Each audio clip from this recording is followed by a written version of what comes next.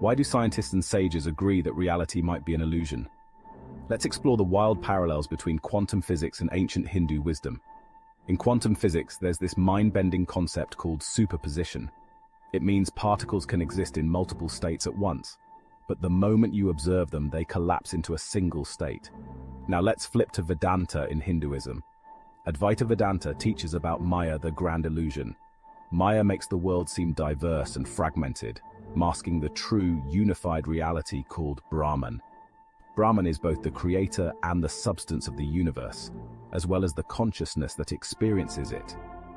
The universe is simply a manifestation of Brahman's force, and the effect, universe, is not separate from its cause, Brahman. Ultimately, everything, including you and me, is Brahman. Both ideas imply that what we perceive isn't the ultimate reality.